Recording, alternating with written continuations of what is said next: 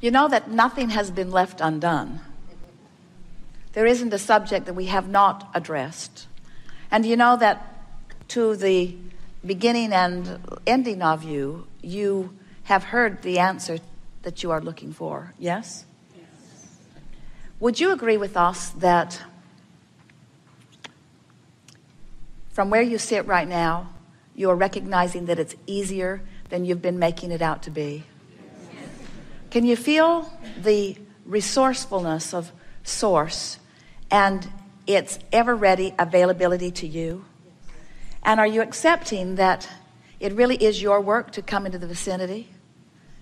And do you also realize that with every effort is not the best word, because effort usually implies pushing against something, but with every concentrated decision that you make to improve the way you feel, that you then have access to more resources and more resources. Do you like knowing that you are here to manifest? Do you like the physicality, the sensuality of your physical time-space reality? Don't you love the beauty of it, the color of it, the texture of it, the sound of it, the feel of it, the smell of it, the taste of it? Isn't this just a delicious place to be focused? And can't you feel that this creative palette is just beginning, that there's so much more deliciousness to be discovered, to be desired, to be understood, and then to be realized? And aren't you pretty hot on the idea of the incremental realizing of it?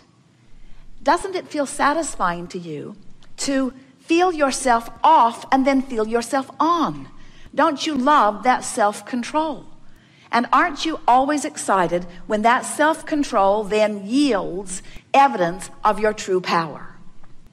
We can feel that you are enjoying the understanding of your true power. And we use the word power in the sense of love, the power of Source, the power of goodness, the power of well-being, because you can't wield that power against anything. You can't use power against anything without it backlashing. You can only use power for something. You only align with goodness. So we want to say to you that the power that exists, the only power that exists, is the power of goodness. And you have been contributors of it because you have helped define what it is that you want. And the larger part of you stands in the holding of all of that and calls you into alignment with it. We want to remind you, as we are bringing this gathering to an ending today, that the feeling of alignment is the greatest power that there is. The feeling of alignment is the greatest power that there is. But it doesn't end with the feeling. It will flesh out into more of the delicious things that you're wanting, and it will confirm itself to you endlessly. You are powerful creators who have had a lot of experience in manifestation.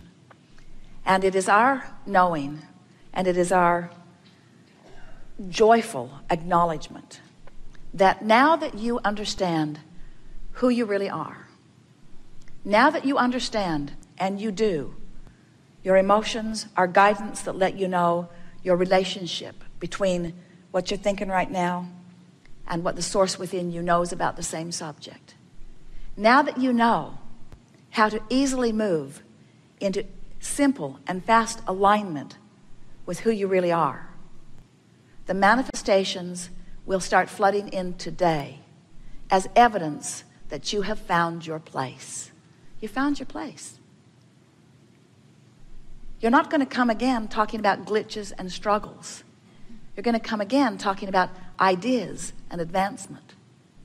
Once you got this and you got it, you can't go back from it. You will never be the same. You can't unlearn what you learned. You can vibrate in opposition to it, but it will only help you remember it more. So whenever you feel negative emotion, it's just jogging your memory of what you know as a result of what we've talked about here today. We feel so much love and appreciation for your willingness not to just be here playing with us all around the world or in this room. It's not just this nowness that we adore you about. It's your willingness to be in this body at all. Your willingness to be out here on this leading edge of thought. Your willingness to explore and put into the vortex things for you to reap the benefit and reward of manifestation of now, or things that will be saved for generations to come who are less resistant to the idea. But we want to say to you, if this time-space reality has inspired within you a desire, this time-space reality and this nowness has the power and the willingness and the capacity to yield it to you fully now. There is great love here for you. And as always, we remain eternally and blissfully, robustly and friskily in the vortex.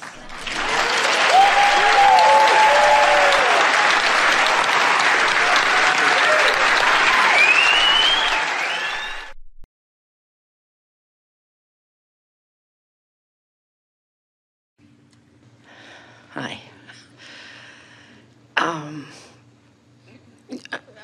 I can listen to you all day, and I do listen to you a lot.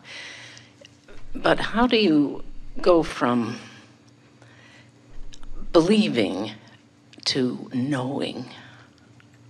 Well, in the same way that there is a vibrational variance between doubting and believing, there is a vibrational variance between believing and knowing. Doubting and believing is a further expanse. Doubting is not far from disappointment, which is not far from fear, which is not far from disempowerment. In other words, when you doubt something, your vibration is very far from the knowing of it. And by the time you reach this vibration of hoping, you've come most of the distance. And so you can go quickly from hoping to believing, and quickly from believing to knowing. It's just a matter of staying there focused a little longer. All hope means is that you are focused more upon what you want than you are upon what is.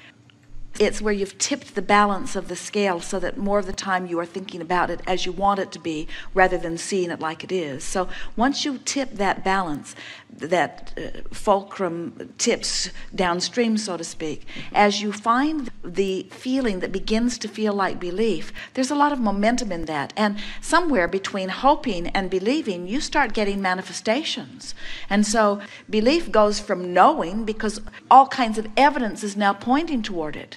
Oh, we love saying this to you. What a wonderful question you've put to us. When you're hoping for something, you're still in that phase where it's vibrationally complete and you are mostly thinking in direction of what you want rather than what you don't want, but the manifestation hasn't started showing itself to you. But if you stay in that hopeful place long enough, now manifestations begin to show themselves to you, and now you begin to believe.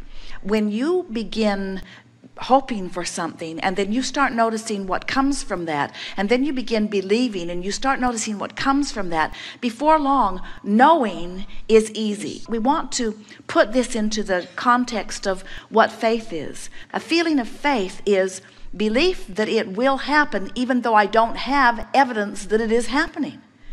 And it's what we were talking about earlier, as we were talking about any of you traveling from city to city. That journey is understandable, so you don't get out there halfway and get disoriented.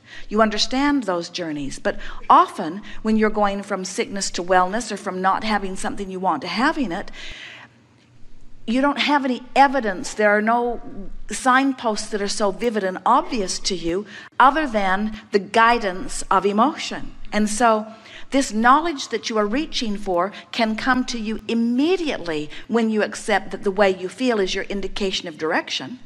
In other words, when you know that the better you feel, the better it gets, and the worse you feel, the worse it gets, that's the knowledge that you're really wanting to reach for. When you notice the absolute correlation between how you've been thinking and feeling and what's manifesting, you've got knowledge. So then something wonderful will happen, and Esther will say, I did that. That's knowledge. When something not so wonderful happens, Esther said, I did that. That's knowledge. So it's the knowing of the guidance system that we want you to focus upon.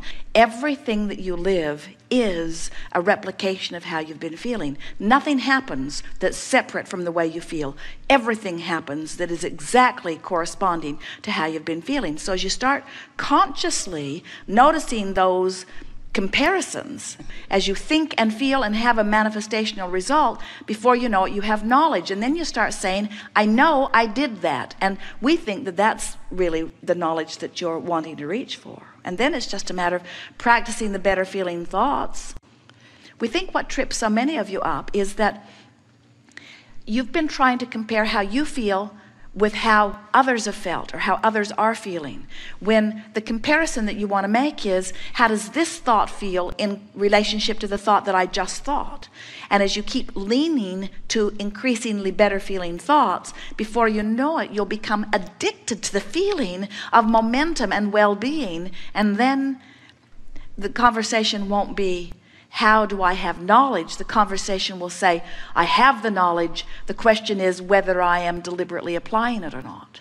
We tease Esther a little bit because she knows the difference between a thought that feels better and a thought that feels not as good. She knows. She's been practicing this for a long time. She knows a thought that feels a little better and a little better and a little better. And with deliberate attention, she can parlay any thought that feels any way into a better feeling thought. No matter how good it feels, she can make it better. No matter how bad it feels, she can make it better. She knows how to make every single thought feel better. But sometimes she does not use that as her criteria.